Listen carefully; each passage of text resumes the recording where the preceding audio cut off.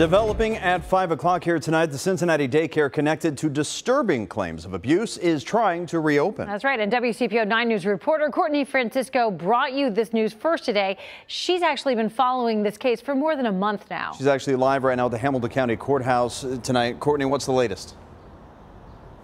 Well, I was with the attorney for the daycare this afternoon just after he filed an appeal here asking a judge to let the daycare reopen. Last month, I told you JFS shut it down. In addition to this appeal, the attorney has a hearing next month with JFS challenging that.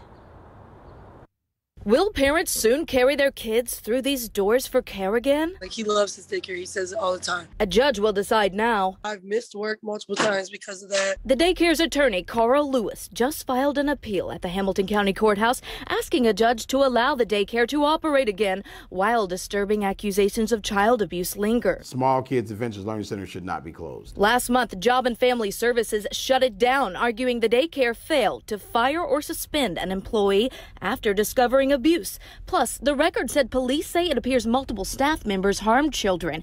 They questioned whether the previous owner abused a child. We have no evidence to substantiate what has been alleged here. Numerous workers hurting numerous children. That's not true. That's not true at all. And I believe there's one other allegation against the previous owner, as they say, who may have forcibly grabbed the child by the arm.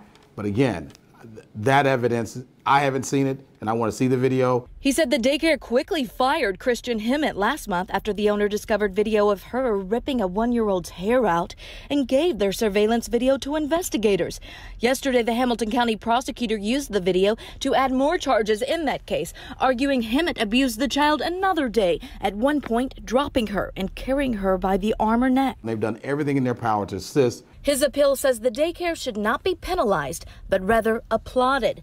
We've introduced you to parents skeptical since this surfaced. I want to know if either of my children are on that video. The daycare's attorney said JFS can expect to hear from more than a dozen parents next month at a hearing. He actually enjoyed being there. He learned a lot. They will then present their position on how great this daycare was. I will then argue that there is insufficient evidence based on this video to shut them down.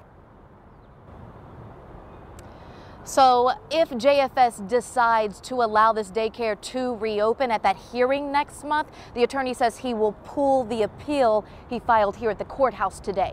Reporting live in Cincinnati, Courtney Francisco, WCPO 9 News.